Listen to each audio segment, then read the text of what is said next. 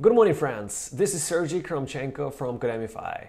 I still live in California, work as an engineering manager of SDAT, but today we're going to talk about 5 most common mistakes during the interview process for a QA, dev, or any IT position in United States of America. Let's go.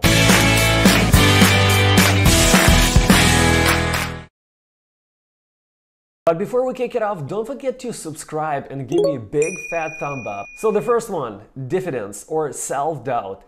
A lot of you guys and a lot of our students, I would say most of our students, including myself, when I was the one, having self-doubts or are diffident, which means we don't feel very comfortable, or we don't feel kind of ready, or we don't feel like we are able to talk to anyone during the interview process.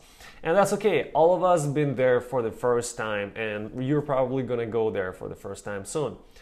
And I know it is an issue, but what can you do about it? Is number one, you should always remember that what you know is what you know and nothing else.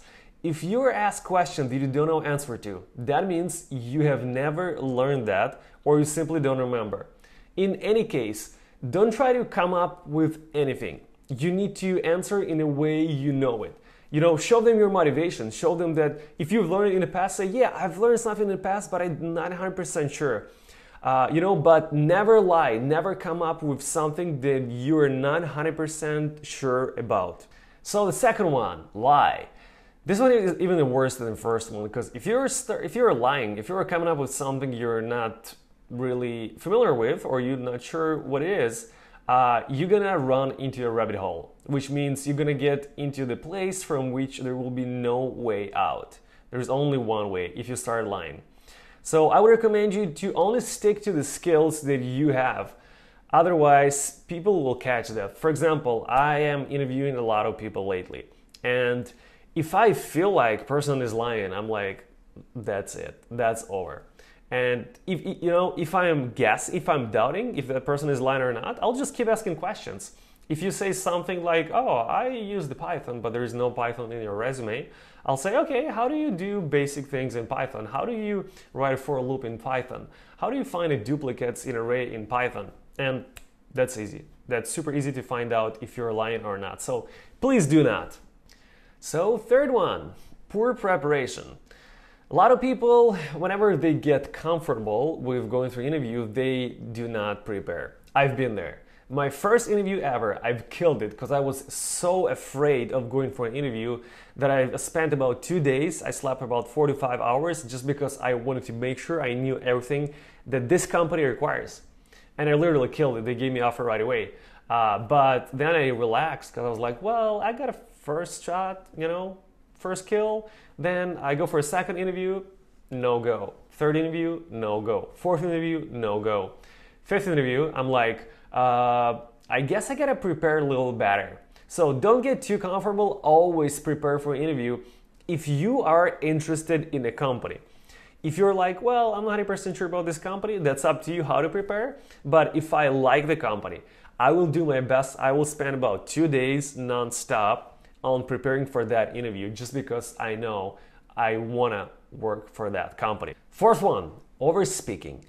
That's quite a common mistake between our students and everyone else as well. Whenever you're afraid, or whenever someone is afraid, a lot of times they start talking just because they don't know what to say. And that's a huge mistake, because to me that sounds like a lie. If you're saying that you're familiar with such a framework or language, and I'm like, oh, is he? I didn't see that in his resume, or it just doesn't sound like you are, I will keep asking questions. I will keep digging. I'll find out if you know that language or framework, or if you do not. So please do not overspeak, because you're pretty much volunteering an information that you have not been asked about. Don't do that. Stubborn. That's also a very common mistake, and you can see people get stubborn during the interviews easily if you ask them questions where they need to have multiple answers, or where they need to answer, well, it depends on the situation. Well, it depends on how company is set up. Well, it depends on the language you use. So if you ever use word "it depends," that means you know that there are multiple ways to do things. That most likely means that you're not stubborn. You don't only have one way of thinking, one way of doing things. And that's what people like. They like when you can do same job in the multiple ways. They like when you can go to other people, ask them questions, and find out the things that you've done before in one way can be done better in a different way. And you're not only stubborn on your own way. So these were 5 most common mistakes on an interview. In the next video, I'm going to explain to you guys what are the 3 main qualities that people want to see in you when you go for an interview in the United States.